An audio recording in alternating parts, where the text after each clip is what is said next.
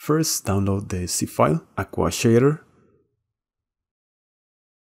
And let's move on to Blender. Go to Preferences, Add-ons. And here install the zip file.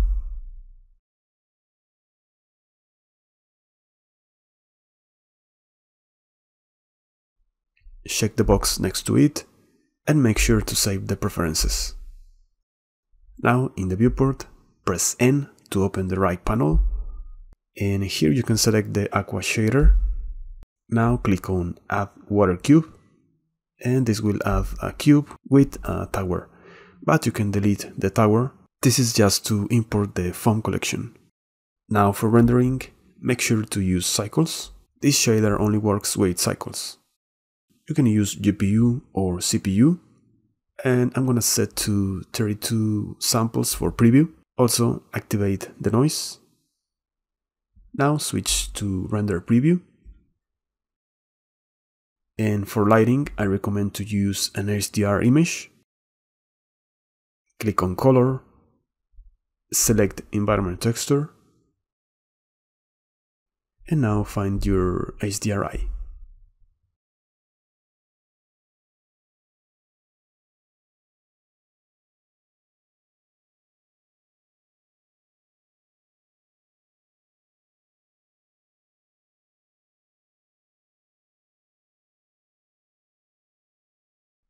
With Shift A, I'm gonna add sunlight.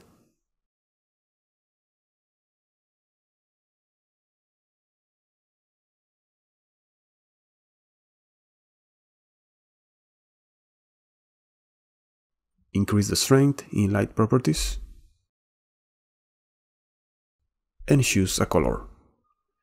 Now click on Add Terrains, choose a terrain, and hit Append.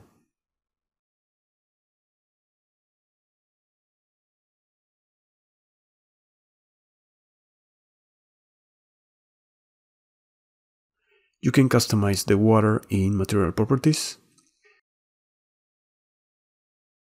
I usually use 60 for the scale of the little waves.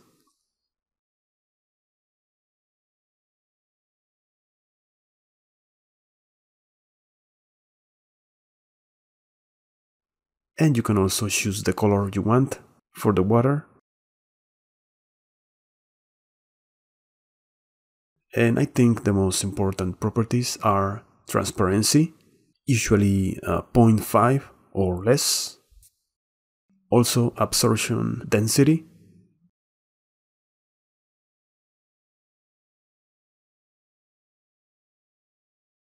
And emission strength for a more artistic look.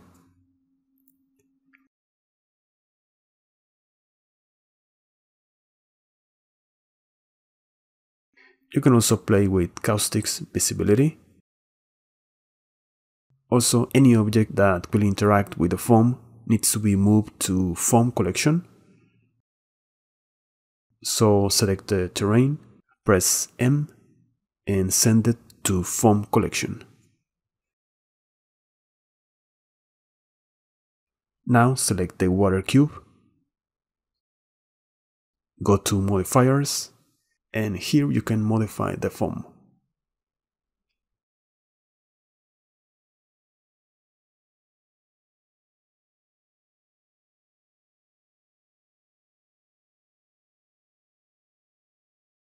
Now go back to material properties, and you can also change the foam scale.